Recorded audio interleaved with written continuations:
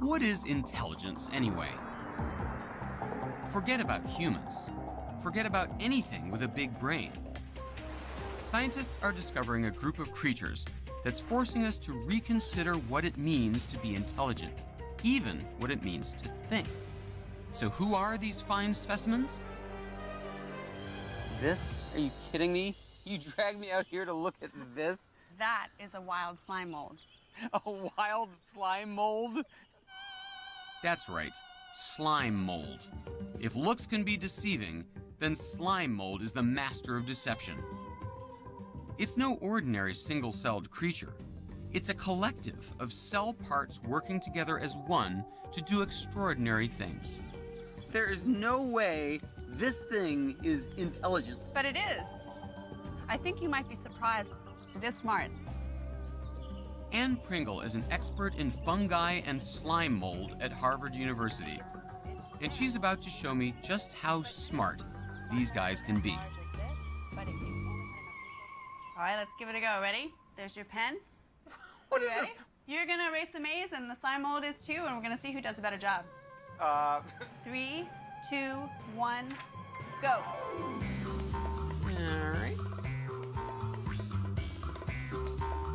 Having trouble? Quiet. It's not that hard, but I had to double back a couple of times. Done! In the time it took me to solve this puzzle, your slime has done nothing! Sometimes it's not about how quickly you do things, it's about how well you do them.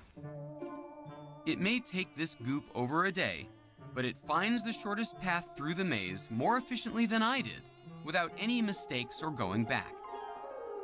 All without any brain or nerves whatsoever. The slime does it by communicating across its body of thousands of cell nuclei. By working together, the collective of dumb parts can do pretty smart things.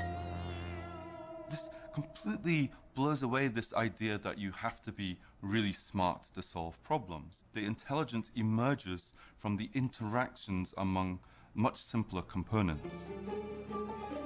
And that's just it. Slime mold, as it turns out, is just one of a growing number of creatures that scientists say possess swarm intelligence. A kind of intelligence where many individuals work together as one to do amazing things. Understanding how these organisms do it could fundamentally change the way we think about the evolution of intelligence. We used to think intelligence was really associated with having one large brain.